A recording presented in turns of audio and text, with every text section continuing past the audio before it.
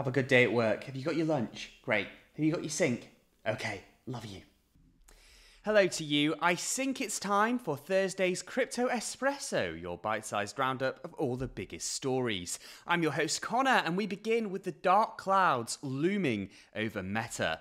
The tech giants just had a very painful set of results, and Reality Labs, its Metaverse division, lost $3.6 billion in just 3 months. Investors in Facebook's parent company were spooked further when Mark Zuckerberg warned operating losses are set to rise even further next year. In after-hours trading on Wednesday, Meta's stock price plummeted by 20%. Overall, Meta's earnings came in at $4.4 billion for the period from July to September, and that's down 52% compared with the same period a year ago. All of this comes as the firm, which owns Facebook, Instagram, and WhatsApp, grapples with an advertising slowdown as younger consumers flock to TikTok. Some investors have said enough is enough, describing Meta's losses as supersized and terrifying. One shareholder wrote to Zuckerberg demanding its annual Metaverse investment is slashed from $10 billion to $5 billion. Well, critics fear the tech giant is focusing on experimental bets while failing to tackle big challenges in its legacy products. In his letter, Altimeter Capital's CEO, Brad Gerstner, warned Meta has drifted into the land of excess, with too many people, too many ideas, and too little urgency. Another analyst declared Facebook was a revolutionary company that changed the way people communicate, but it's no longer that innovative groundbreaker.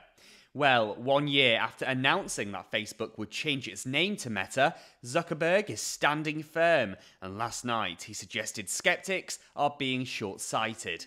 He said it would be a mistake for us to not focus on any of these areas that will be fundamentally important to our future. The CEO went on to insist that Meta is doing leading work and its cutting-edge products will mature in different periods of time over the next 5 to 10 years. But critics point to reports his flagship metaverse, Horizon Worlds, is on quality lockdown and say Meta's VR headsets, which cost up to $1,500, are too expensive. One analyst said people are not rushing out of their seats to buy VR headsets or even watch 360-degree videos.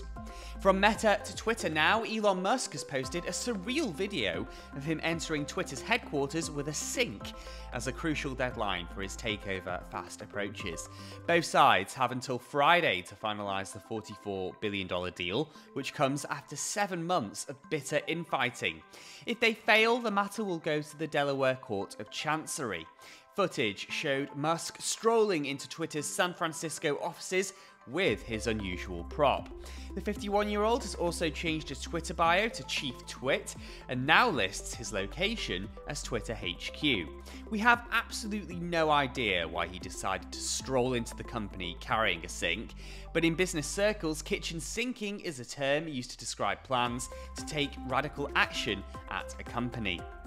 Well, the Washington Post recently reported that Musk was planning to cut 75% of Twitter's workforce in another blow to morale for staff at the social network. Critics raised fears this would have a huge impact on security and make hack attacks and inappropriate content much more likely. In the worst case scenario, there was also concerns that Twitter may struggle to get back online if systems failed. But according to Bloomberg, Musk does not intend to go through with such drastic layoffs and denied this number while addressing staff in the office. Twitter's share price closed Wednesday's trading session at $53.35, less than $1 off the $54.20 per share that Musk had initially offered all the way back in April. Well, that's your lot for this helping of Crypto Espresso. Make sure you like this video and subscribe to our channel, clicking on that snazzy little bell icon for a notification every time we post something new. If this caffeine hit hasn't been enough, ask Alex for more by clicking on the link in the description of this video. Thanks for watching, see you tomorrow.